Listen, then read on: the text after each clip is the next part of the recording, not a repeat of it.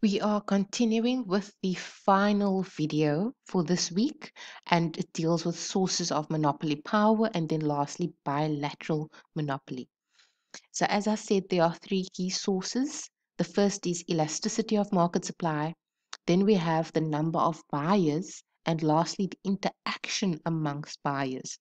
So, you can see the factors are similar to that of the sources of monopoly power, where we looked at the elasticity of market demand, the number of sellers, and the interaction amongst sellers. So let's zoom in on monopsony. So if there is only one buyer in the market, you know that that is a pure monopsonist. But as we said, that is fairly rare. But let's say there is a pure monopsonist, then its monopsony power is going to be completely determined by the elasticity of the market supply, right? So if supply is highly elastic, then the monopsony power is small. Remember, the flatter curve had a smaller difference between marginal value and price.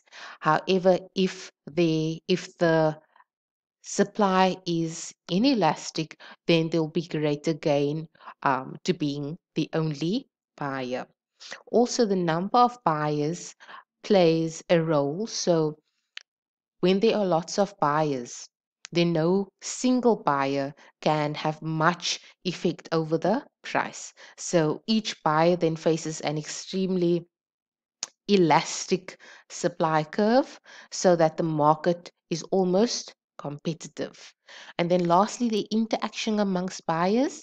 So for example, if there are four buyers in a market and they compete very aggressively, what you find is that they will bid up the prices. Imagine these four bidding up the price, and what they do is they bid it up close to the marginal value of the product.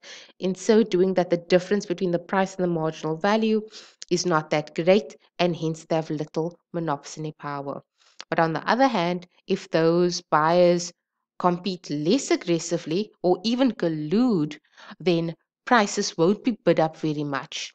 And the buyer's degree of monopsony power might be nearly as high as if you had a pure monopsonist, just one buyer.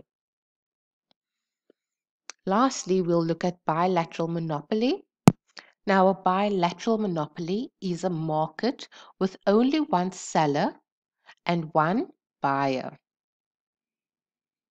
Now, in such a situation, it is difficult to predict what the outcome on the price and the quantity is going to be with a bilateral monopoly. Because if you think about it, both the buyer and the seller, so both the monopsonist and the monopolist, they both have bargaining power. They are both bargaining in that particular situation. So a bilateral monopoly is once again a situation that is quite rare. So although bargaining may still be involved, there is a rough principle here, and that is that the one has the ability to cancel out the other to some extent. So monopsony power and monopoly power will tend to counteract each other, almost cancel each other out.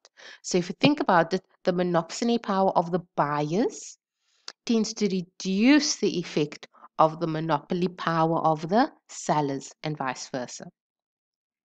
So this tendency does not mean that the market will end up looking like a perfectly competitive market, but in general, what you find is that monopoly power will push the price closer to marginal cost. Remember, for the monopolist, their gain came in the fact that there was a difference between marginal cost and price, right? Price was greater than marginal cost. But for the monopsonist, their markdown came in the fact that their price was lower than the marginal value.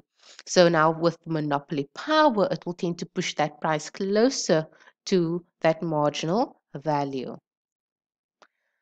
Lastly, there is an example of monopsony power in the US manufacturing sector. Example 10.5, you can just read through it for your knowledge enrichment purposes. So that concludes chapter 10. We only have one more chapter to go, and that is chapter 11, if you want the heads up. And we only do sections 11.1 and 11.2 in that particular chapter. And then that concludes your microeconomics for second year.